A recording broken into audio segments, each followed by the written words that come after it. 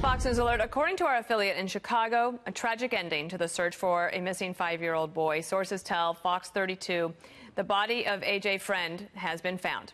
He was reported missing by his parents nearly a week ago. This all coming just hours after investigators were seen removing multiple items out of the family's home in Woodstock, Illinois. Brian Yennis, you've been following this for us. Brian. Dana, our affiliate Fox 32 in Chicago, citing multiple police sources, say that the body of the 5-year-old AJ Freund was found in private property in Woodstock, Illinois.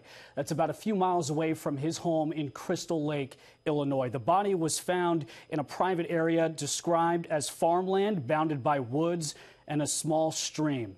The 5-year-old AJ Freund was reported missing last week Thursday from his home in Crystal Lake, Illinois. His father, Andrew Freund, said he last saw AJ at bedtime at around 9 p.m. the night before. The mother of this child, Joanne Cunningham, had refused to cooperate with detectives. She was being uncooperative. Before just now, the police department didn't say whether they thought the 5-year-old boy had been abducted or if he had wandered off.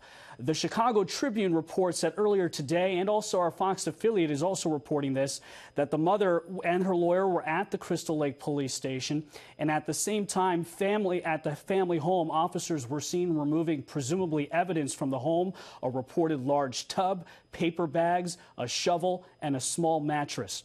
Now, on Tuesday, police released the 911 call made by AJ's father on the day that he went missing on Thursday. Take a listen to part of that call. We have a missing child. Woke up this morning and he wasn't. How old is the child? Yeah, missing child. Yeah, how old is he? He's 5.